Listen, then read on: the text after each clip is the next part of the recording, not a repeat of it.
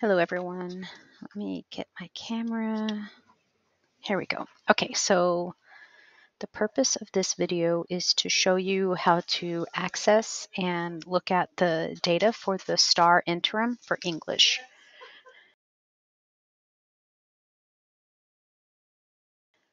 So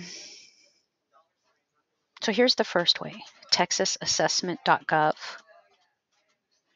Click on Educators. And you will find information about STAAR testing. If you scroll down here after testing, the centralized reporting system, that's what you want to click on. And then I was already logged in. It may ask you to log in, and then you're going to select your role.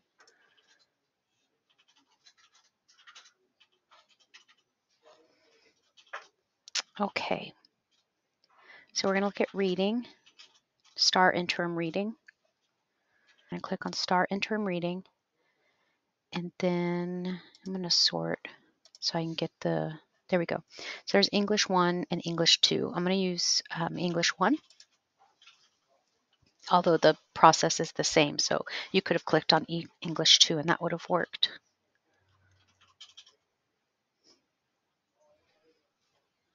And this website contains a lot of information, and so it's slow to load. Okay, now we're back. So see the standards keys? I'm going to reference that in just a little bit, but right now I want to show you what you're going to see on the main page. So let me zoom this in a little bit. The first thing you're going to see is an overview of the ESC, Region 2, the student count, the average scale score, and then the predicted STAAR performance. So that is a prediction based on how they did on the STAAR Interim. If we were to give them the actual STAAR assessment, the end of course exam, and would they pass or fail, or approaches meets masters. And so right here, this looks like 56% of the Region 2 students would not pass the EOC, 17% would get approaches, 23% would get meets, and 4% would get masters. CCISD is pretty close to that, so 58% would not pass, 17% would approach, 21% would meets, and 4% would masters. Okay. So if you look here, there are 7 tabs. The first one is 5 items on which students performed the best, items where they were the worst, and then the 5 reporting categories. 4 is not here, so you have reporting category 1, 2, 3, 5, and 6. 4 isn't here because reporting category 4 is the essay, and they did not write an essay on the STAAR Interim.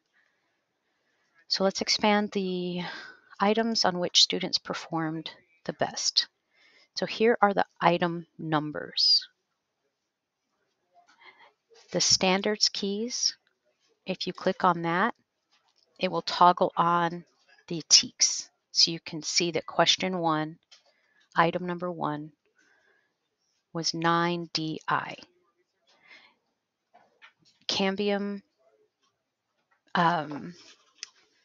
codes the standards with the grade level, the reporting category, and then the TEKS.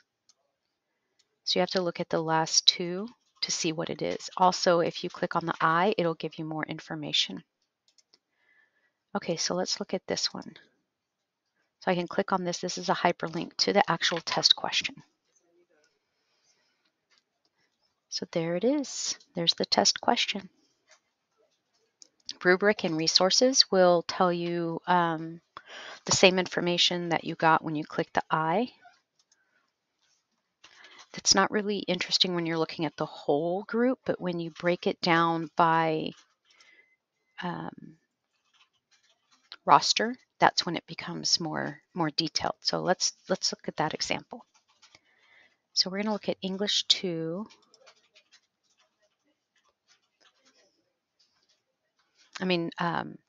English 1, sorry.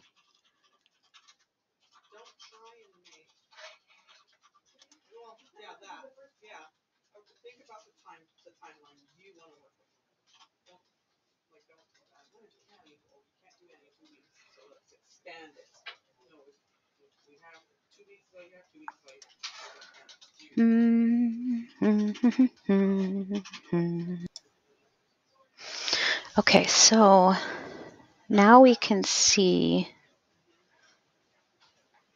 by student what their scale score was,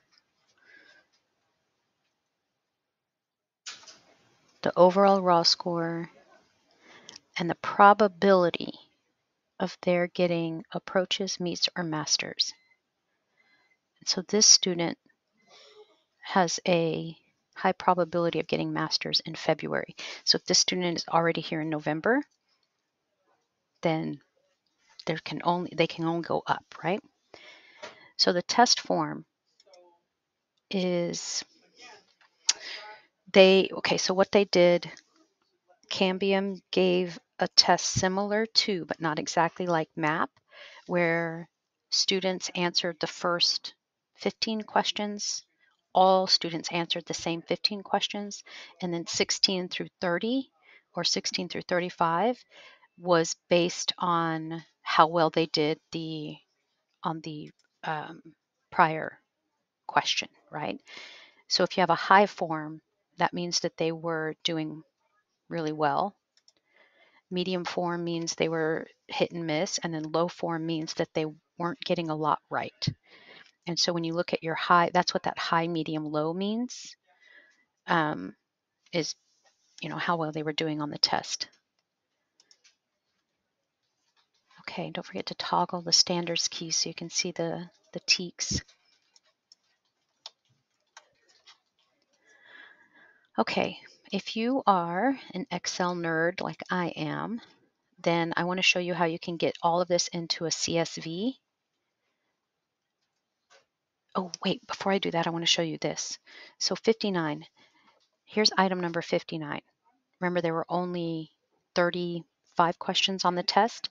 So this would be one of those that not all students got. So how do you know? So if you click on 59, this gives you the question, right? And then under rubric and resources, if you click on that, there should be a frequency distribution number right here. There it is. So this looks like only 5 students. And this class that I'm looking at, this has 111 students who took that test, took the STAAR Interim. So only 5 got that question. The 0, these are points earned. So nobody missed it. Everybody got it right. So the 5 students who did get item number 59 answered it correctly. Okay, now I'll show you how to get it into Excel. So you hit print.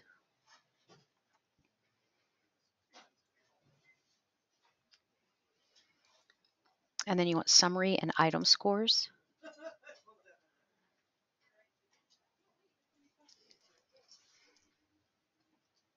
And then you want to save to CSV, which is the comma separated values, and then confirm, and it will download it, and then you can get it into Excel. This will take a minute. This will automatically show up. You can exit out, and it will appear in your inbox when it's ready. This inbox where it has the down arrow will turn into a 1 when it is ready. Lots of data, lots of information. Okay, that's it. Let me know if I can help.